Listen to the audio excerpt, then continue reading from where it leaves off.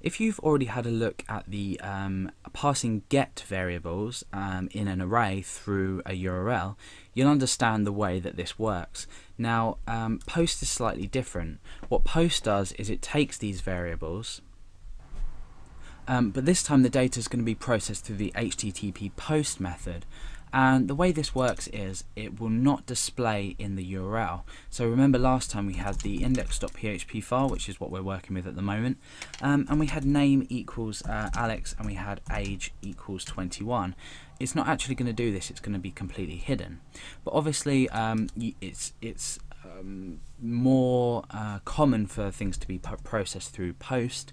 For everything really you should use it, except if you need to have the URL containing this information. Like if you were posting it without a form, for example.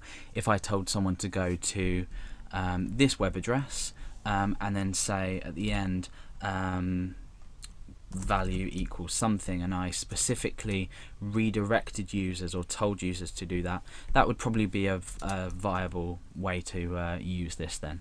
However, the post is, like I said, slightly different, and what we're going to be doing in this example is, following on from the get example, we're going to be creating another form, but this time we're going to be leading a user to a specific page if they've entered a password correctly. So this is password, basically checking for a password. So up here I'm going to start to create my form. Now the action is going to be the same. We're going to index.php and the method is going to be post this time rather than the previous get. So the method here is post. We end the form and I'm just going to say something simple, please enter your password. Okay, and then we're going to do a line break and we're going to have an input type.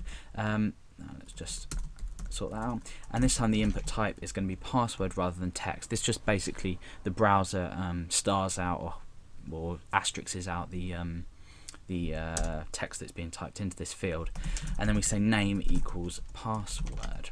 Oh, password, if I can spell it correctly.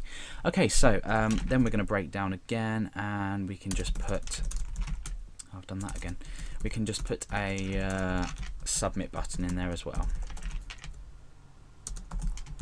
Pause, submit.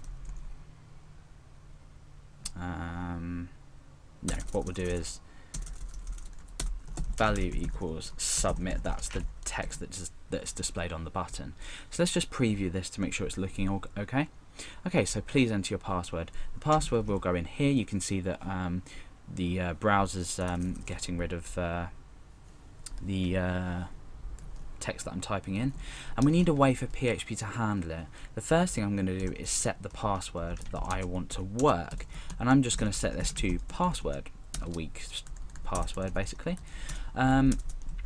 Now what I want to do is use the isSet and the empty functions to check if the variable has been passed and whether it equals something or not. So I'm going to say if isSet and then in brackets dollar, because we are dealing with a function, $_post, and then inside there, we don't need the semicolon, password. So essentially we're wrapping this post variable that will be sent. Remember, password here, the name of this field, corresponds to this inside here, and we're putting that inside the isSet function. Now if this condition evaluates to true, we can carry on, otherwise we can do something else. But for now we just want to show nothing. So I'm going to write echo submitted. This is just basically debugging. It's going to show me that the form has been submitted and that this password field is set. So let's refresh. I'm going to type anything in here, click submit, and we should be sent with a confirmation. There we are. So we'll refresh that. So this is evaluated to true if we've typed something in. If it's set, we don't necessarily have to type something in. Now what we can do is on the same thing we can say and not empty $_post. Oh, again we don't need that. Password. So we're checking simultaneously if it's been set and that it doesn't, and then that it's not empty, the field isn't empty. So submitted and filled. Now if I was to just submit the form, nothing happens. We're not given any message at all. Now if I was to type anything in there and click submit, you can see that I've given this message. So we're double checking. This is a really good way for form validation, or basic form validation anyway. And you've also probably noticed that up here we're not processing any variables like name equal, well in this case it would be password equals, and I actually typed here into the password form like that. So this does no longer correspond to something that the user can see up here, which is again great because we're not showing the password data. So now if the password has been is okay, we can say echo out correct password. I did mention at the start of this tutorial we'll be redirecting the user to a page. I'm not actually going to do that in this example. I'm just going to print out correct password. So at the moment the password equals password.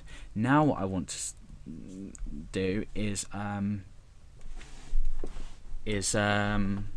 actually check for the right password, because it's all well and good someone typing something in and it being there, but we actually need to check if the password is equal. So we create another if statement and the block to follow, and we say if if $_post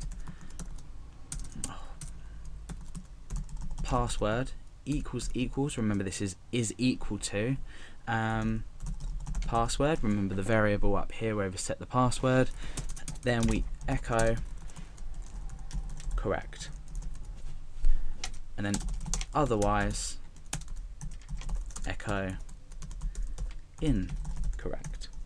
Okay, so let's give that a whirl, and then I'm going to give you a tip just to create your code so it's a bit more easy to use.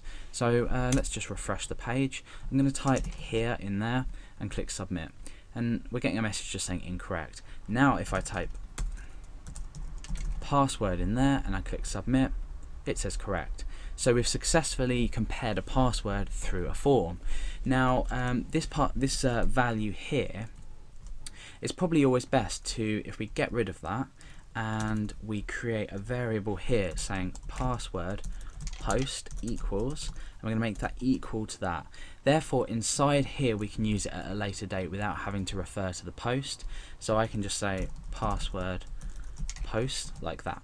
It's simple, and then it will still work. So password enter as correct.